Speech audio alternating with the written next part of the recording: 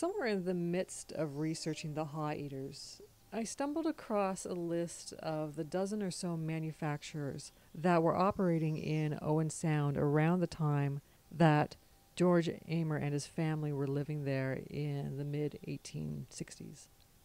That list included many of the sorts of businesses you'd expect to find in a burgeoning 19th century Ontario port city. There was also a curious entry for Sloane's melodeon factory. Part of what piqued my curiosity was the factory's name, since a settler with the surname of Sloane figured prominently in the circumstances surrounding the murders of William and Charles Bryan a mere decade later.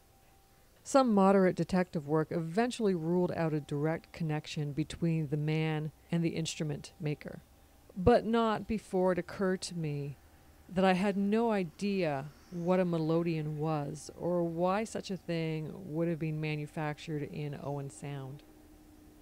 Though relatively unknown to us now, melodeons, which were also known as cottage organs or harmoniums and pump organs, were a popular form of entertainment in the mid to late 19th century and came in many shapes and sizes.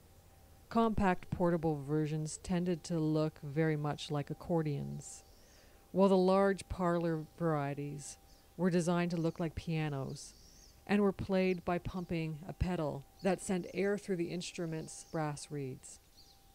Of the roughly 60 manufacturers in Canada, most were located in Ontario, including Sloane's Melodeon factory, which flourished in Owen Sound from 1865 until it finally closed its doors in 1889.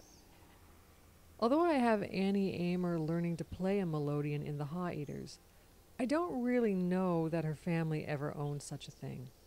However, it seemed like exactly the sort of frivolity that a recently moneyed family in that time period would splash out on in an effort to set themselves apart from neighbors who could barely afford the necessities of life.